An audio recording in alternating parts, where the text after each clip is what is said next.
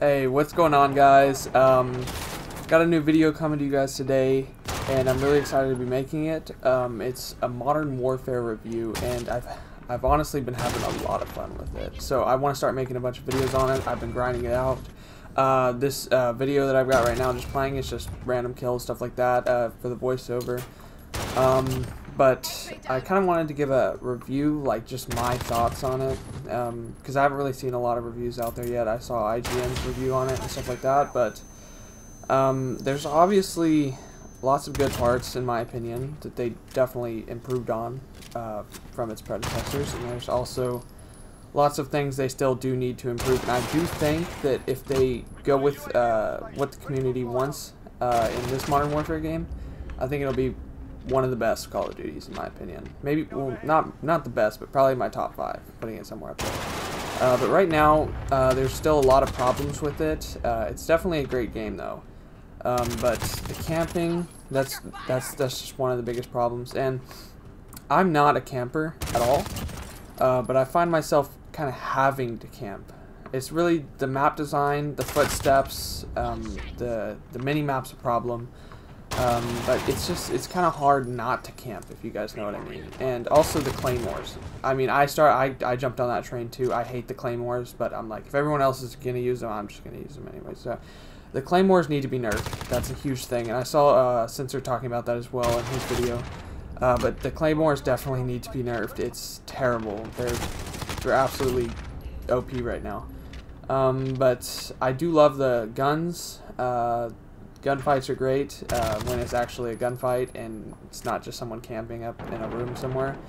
But yeah, hopefully the DLC maps should be a lot better.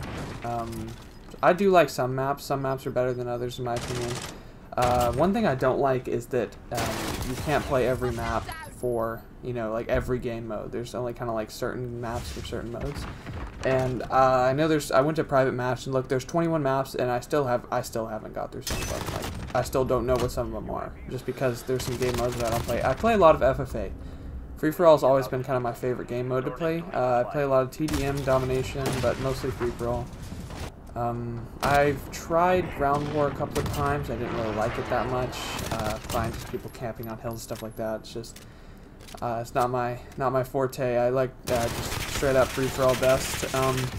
So I've been sticking with that. This is free-for-all content right here, but overall the game's pretty good. It definitely needs fixing, like I said. The camping, if they could fix the camping, the footsteps, also the mini-map that I brought up a second ago earlier.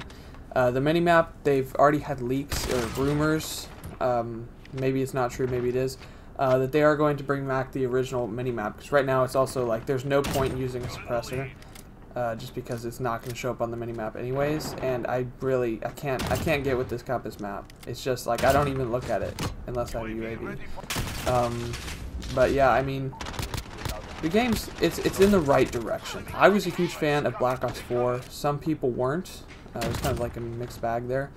But I really did enjoy Black Ops 4. And I grinded it so hard at the very beginning, and then I just kind of stopped playing after a while. But yeah, I got to like Prestige 10 in the first month. I got this game a couple days ago. I've been grinding it out.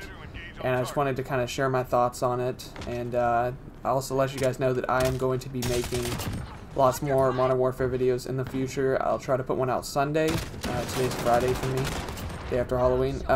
So I'm definitely going to be putting out a lot more videos, but in case you guys do ask, if I were to give it out of 10 right now, as it is, I'd probably give it a 7.5, something like that. If they could fix all the camping and all that other BS, I'd probably give it like a 8.5, 9.